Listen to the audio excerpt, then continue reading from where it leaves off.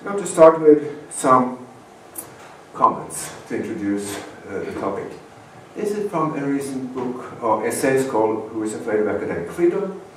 In one of these essays, my colleague at Columbia University, Akil Bilgrami, reports a conversation he had with the Nobel Prize winning Joseph Stiglitz.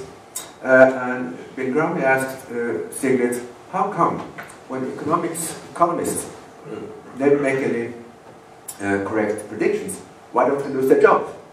And Stiglitz answered, I agree with you, but I don't understand why you are so puzzled. What you should be assuming is that, as is done by most economists, economics is really a religion. So why should we be puzzled by the fact that they cling to and never give up their views despite frequent falsification? Now, if this really is Stiglitz's view, he should be shouting it from the rooftops, not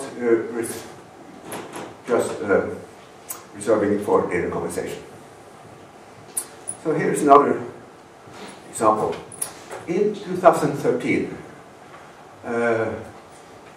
the Nobel Prize Committee awarded a prize to 3 economists, one of whom, Eugen Fama, denied the existence of the economic crisis, and the other one, Robert Schiller, for having predicted the crisis. This seems to be a strange case of intellectual schizophrenia.